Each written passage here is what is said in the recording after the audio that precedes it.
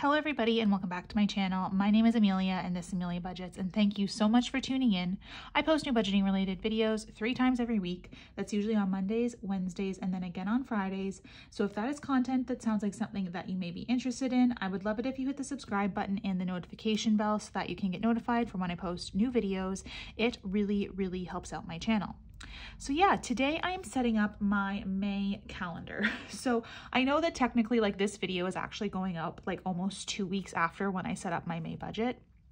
But just like timing wise in the month, this is when it made the most sense for this to go up. Technically my May budget was actually supposed to go up on like a Wednesday, but I had to push it to the Monday because I was going to be a little bit delayed filming my week 1 spending check-in for April. So you guys are seeing this video a bit late, but I think that that's okay because really this video for me, I just need to lay out exactly where my bills fall for my paychecks because I am now paid bi-weekly. So that is why I have these 2 days circled here. I am paid on the 6th and then I'm paid again on the 20th. So basically I use this calendar to just basically lay out where my bills fall within this period so that I know when I have my different bills coming out and just making sure that my paycheck or my bills don't go higher than my paycheck. I'm also going to circle this here. I forgot to do that before because I'm paid again on the 3rd, but that's the 3rd of June and that's going to be part of my June budget. So anyways, let's lay down all of my bills so that you can see where everything happens. So the first thing that I have is on the 7th, and that is when I have my hydro bill. So I budget roughly $70 for my hydro. I don't know that exact amount, but it normally has never, okay, I take that back. I don't think it's ever gone over $70. So that is why I budget for 70. Hydro for me, for anybody who's interested, is electricity, but gas actually does heat my home. The next bill that I have coming out is a big one. So that is my Scotiabank credit card. So that's on the 15th of the month. And that I put aside $525 now for that card. That is not the true minimum payment for my Scotiabank card.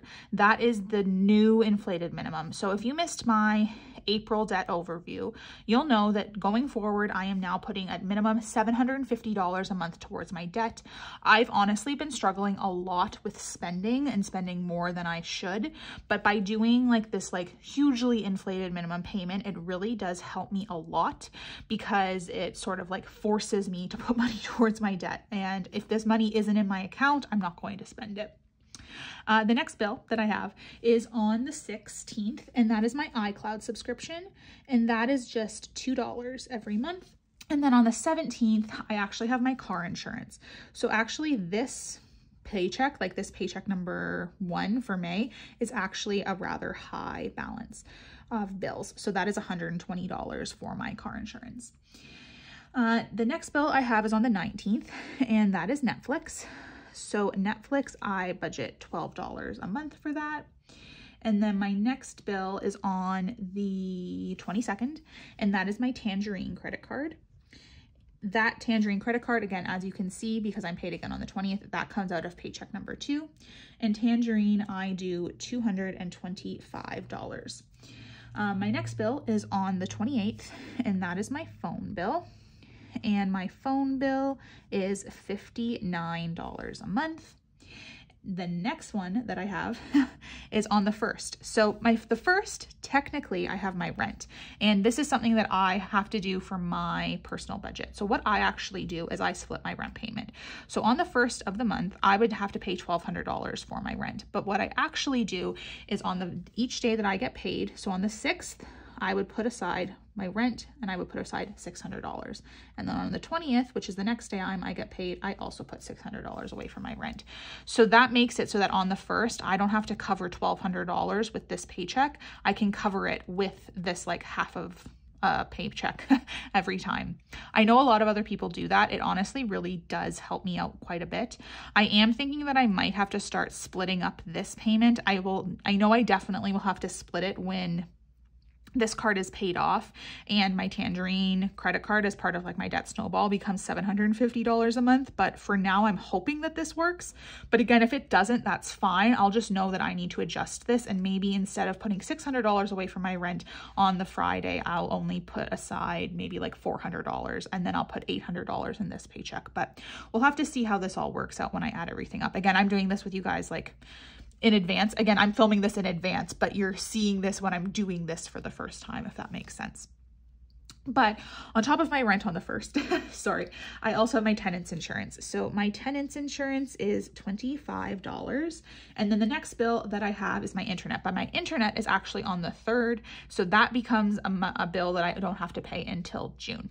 So let's grab my calculator, which I have here already, and let's figure out the total balance that I have in bills for this first paycheck, which is May the 6th through May the 19th. So first I have my rent for $600, then I have hydro for $70, then I have $5.25 for Scotia, $2 for iCloud, $120 for car insurance, and $12 for Netflix. So that's a total bill amount of $1,329. That was terrible writing, you guys. I apologize. $1,329. Honestly, you know what? I'm just going to wipe that out. That just looks so bad. I can barely read that, and I'm the one who wrote it. So that's so bad. Okay, let's try that again. $1,329. Okay. Then for paycheck number 2, I have my rent, which is $600. Then I have my Tangerine, which is $225. I have my phone bill, which is $59. And then I have my tenant's insurance, which is $25. So that's a total for paycheck number 2 of $939. So the other things that I want to take into consideration is like my variable spending.